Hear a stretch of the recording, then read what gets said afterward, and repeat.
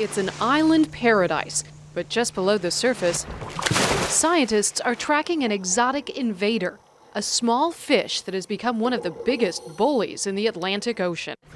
They're called lionfish, and they're hard to miss, with bright stripes, big showy fins, and 13 sharp spines that scream, "Stay away." They're loaded with a neurotoxin that delivers a powerful sting. No fish will come near them, let alone eat them. What do they eat? Pretty much everything that will fit in their mouths. Fish, crustaceans. Almost all the other fish on that little wreck were fair game. That's the problem. Lionfish are native to the Asian Pacific and a fish collector's favorite in the U.S. You can buy them online for $20 each. When Hurricane Andrew hit Florida in 1992, it washed 6 lionfish out of an aquarium and into the open water. Since then, they've spread like a virus.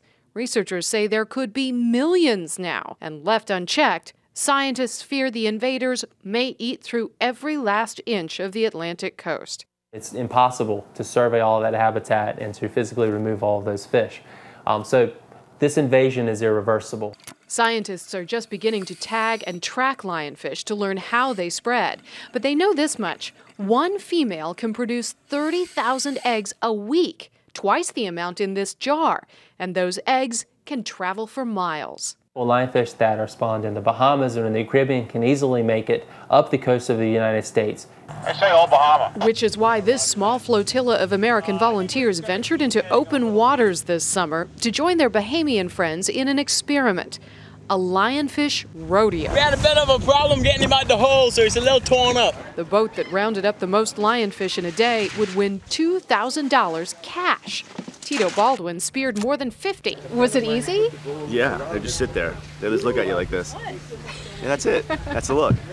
They collected 1,400 in all. I think we made a big dent in the population today, so I'm very happy. And they proved a point. And just sauteed in garlic butter. If you cut away the spines and add a little butter, you can find a place for lionfish here.